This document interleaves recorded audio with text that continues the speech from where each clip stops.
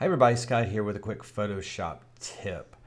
Adobe Photoshop 2021 came out not too long ago, and one of the cool new tools that was included in there is Sky Replacement. It allows you to put a new sky in some of your landscape photos or any type of photos, basically. I've had a lot of questions on that since I am a landscape photographer on how do you add your own skies. If you've taken a really cool sky photo, how do you add that in there? How do you remove skies? So today I'm going to give you a quick tutorial on how to do that.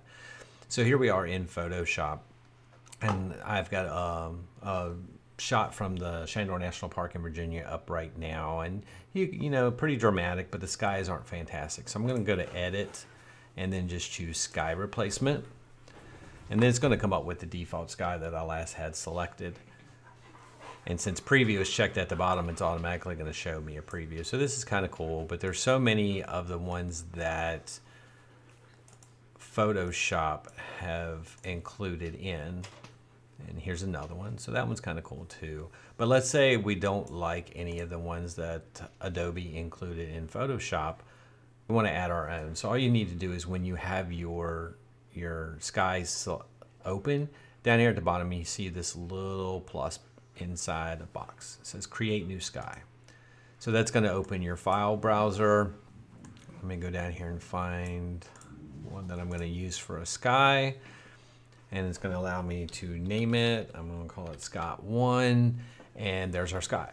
It's in. So now I can go out and you can see it's there. It doesn't really match with the mountains, so we could do a little more contrast in there, I guess you could say, but you can change things. You can change temperature, you can change the brightness down, add brightness to it, whatever you want to do. You can scale it up. You can also take and move it around some. So here, this was a shot that you could see I had a little bit of a tree in it, so we don't want to show that. So let's say I want to pop it down and just do that right there. Well, now that sky is in there. So that's how you would add a new sky in. So let's say we want to remove the same sky. So you'd go back into Sky Replacement, hit your little drop down here for your skies, find the one you want to remove. So here I'm going to remove the one I just added, and you just literally select it and then go down and hit trash can. It's going to ask you if you want to delete it. You say okay, go back out and say okay, and you're back to square one. So I hope that was helpful. Follow me for more photography, Photoshop, Lightroom tips, and so much more. You guys have a great day.